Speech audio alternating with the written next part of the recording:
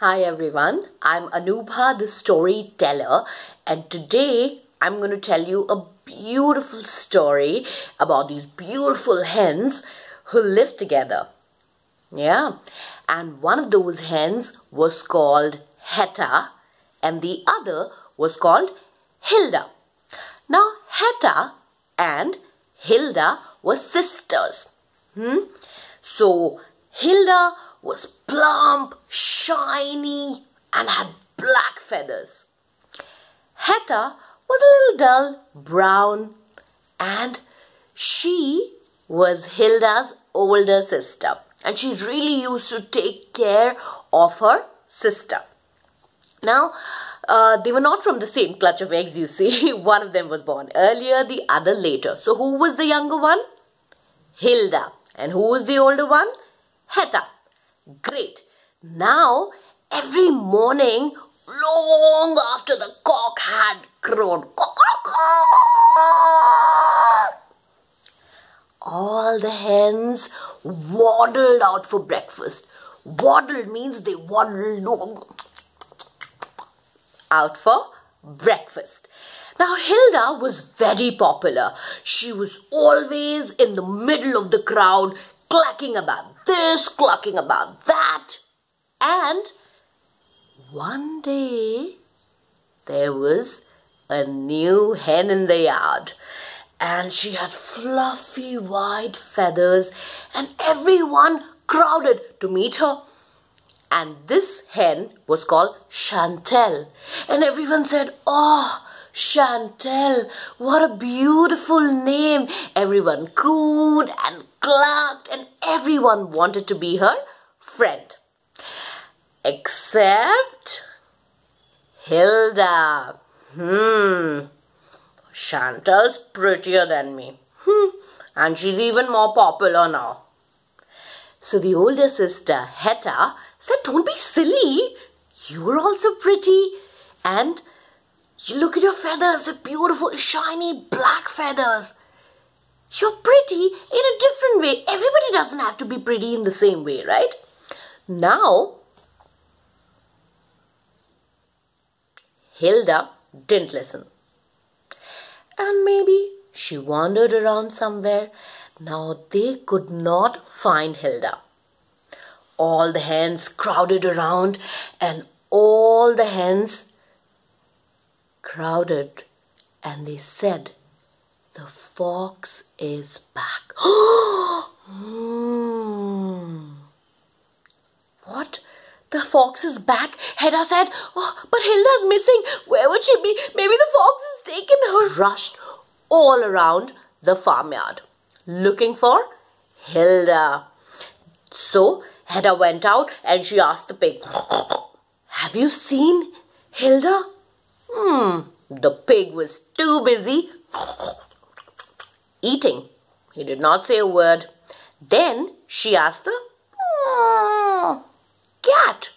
The cat was too rude to reply. She didn't say a word. Then she met the cockerel. So she asked the cockerel. And the cockerel said, "She was around earlier, disturbing me while I was preening my feathers." Hetta went back to the farmyard. And Hilda was there. And you know what Hilda had?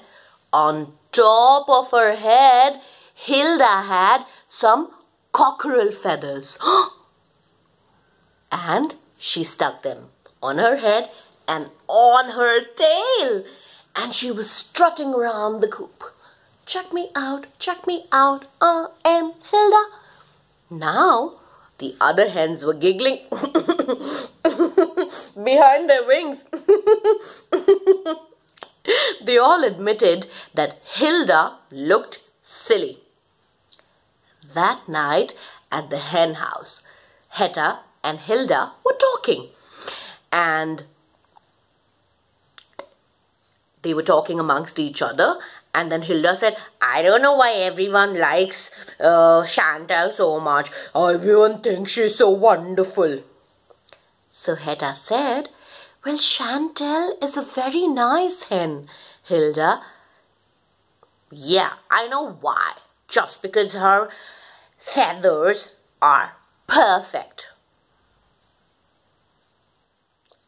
Next morning, everyone gathered and there was silence. The fox was back because some of the hens' eggs were missing. And everyone looked around and Hilda was missing too. Oh my God, did the fox take Hilda? Hedda was worried. All the hens looked all around, asked around, looked for Hilda, but Hilda was nowhere to be found. And they were tired. When they went back, Hilda was back. And Hilda had some peacock feathers stuck to her head this time. Yes, peacock feathers. All the hens were cross with her and they said, well, we spent the entire day looking for her and look at her, she stuck peacock feathers. That night, Hedda told Hilda that, Hilda, you don't need these peacock feathers to look beautiful. You are beautiful just as you are. And while they were talking, they heard a sound. And the fox was back. And you know who had he got this time? The fox had Chantal in his mouth, ready to devour her. Just then, Hilda plucked out a peacock feather from far and tickled the fox. And the fox went off. And Chantal was dropped and they ran and saved their life. Everybody was happy, and the next morning when all the hens waddled out for breakfast, Hilda was busy telling the story of how she saved Chantal. And she said, well, I think that is the best use of peacock feather that I can find. And she had Chantal under her wing. And finally, they had all become friends. And this is a story called Hen's Feathers. And it's written by Katherine, Sully and Frank Endersby. So it's a beautiful story. If you like this story, please comment on the video and let me know. Parents, if you have any questions, please do drop your questions in the comment section below. And you can find Anubha the Storyteller anywhere. If you want, you can write to me and you'll find me with Anubha the Storyteller everywhere.